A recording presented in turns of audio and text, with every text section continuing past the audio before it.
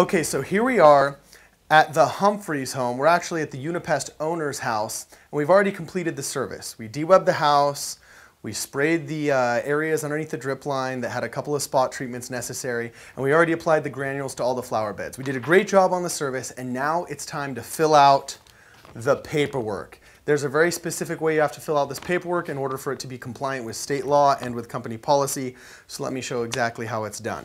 Fortunately, they've got this nice handy dandy little table right next to their back door. So it's state law that every single invoice has on it the date of the service, okay? You're going to take the invoice date, which is usually the same date, look at your watch just to double check, and make sure you write the date of the service, okay? So you have to have, every invoice has to have this to be compliant. It has to have the date of the service, it has to have the service location address, it also has to have the contact information of the pest control company, obviously up to date. You need to have the license number of the technician that did the spray. In this case, we have all the license numbers of our technicians, and you just circle yours. You have to list the target pest that you're treating, and you have to disclose the common name and the active ingredient of the pesticide you use, as well as what's called its EPA registration number, also known as its EPA reg number. Besides that, you have to have a list of the target areas that were treated, okay, and a small spot for notes. So what we do is first we write the work date. I already wrote the work date right here, nice, big, and bold. As company policy, this isn't law, but as company policy, we put down the time. As you can see, it's about almost 3:45.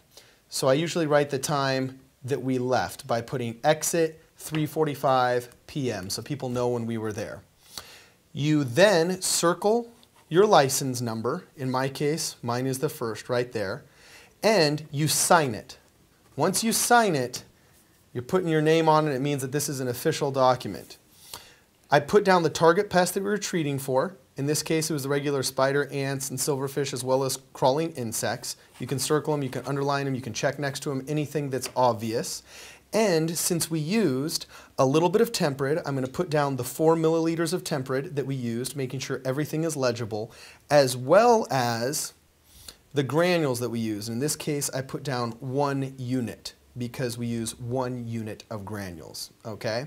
Now, if I have any other notes that I want to put on here, I put have a great day from Cardon. You can write thank you for your business, you can write anything you want, just make sure that it's personalized. Once this is done correctly, you have a fully compliant service ticket. Now all you have to do is take one last look at it, make sure it looks good. In this case, it's a pays by check client. You'll notice after the amount, it says pays by check. Usually it'll say pays by credit card or pays by check. If they're a pay by check account, besides taking the service ticket and putting it in the envelope like you do for everybody else, you also must include the small payment envelope. So we're going to take this, fold it into thirds, all right? After we fold it into thirds, we stick it inside the envelope, making sure that their information is visible right there. I write a small note. Right now it's the new year, so I'm just going to write Happy New Year. If you have anything else you want to say to them, like we had to move your barbecue, or oh, hey, one time I found a garage door opener on a lawn, so I had to write that on there, so on and so forth. You can write whatever you want, but just write something nice, something kind, something seasonal. Happy New Year, Cardon Ellis. And then make sure that you include, if they're a pay-by-check person, that return payment envelope. Once everything is there, you got the note, it's legible, it's in the right spot, you can seal it shut and put it right on their door. You're not allowed to put it inside of the mailbox because that's technically federal property and that's against mail law. So just make sure you wedge it inside of the door. If you can't put it in the door because maybe the door's got a funky seal on it or it's just not that kind of door, make sure that you leave it in an obvious location underneath the mat. Once you've completed this, you've successfully completed the paperwork for the customer. Now all you have to do is duplicate that process, but for the company copy. We have to retain for a certain period of time a copy of every service ticket of every service performed. So there is an exact replica of that invoice that we gave you in a big stack stapled to the service tickets you're going to give to the customers. Make sure after every service you fill out the customer's copy, and then you go back to the truck and you fill out our copy correctly, citing the time, the pesticide used, the areas used, the license number, and you sign that copy as well. And at the end of the day, you're going to give that completed packet to your supervisor or to Craig or whoever is in charge that day in the office. You have to do all of this paperwork without fail, or our service and you are non-compliant. When you leave the office every day, you're going to be given 2 stacks of paperwork. One is going to be a stapled stack of your route invoices with a cover sheet on it that is going to have a summary of all the services you are going to do that day. You will check them off as you finish each service. You will also leave any notes for people in the office and any other communication you need to give the secretary or the people in the office right here as well.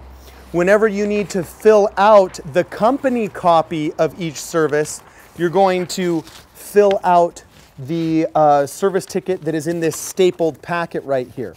Each service ticket should be completely filled out and look like this after each service. Then you will fill out the customer version, and this is the copy that is left on the door inside of a nice envelope with a pleasant note on it. So remember, when you leave the office every day, you should have 2 exactly equal stacks of paperwork.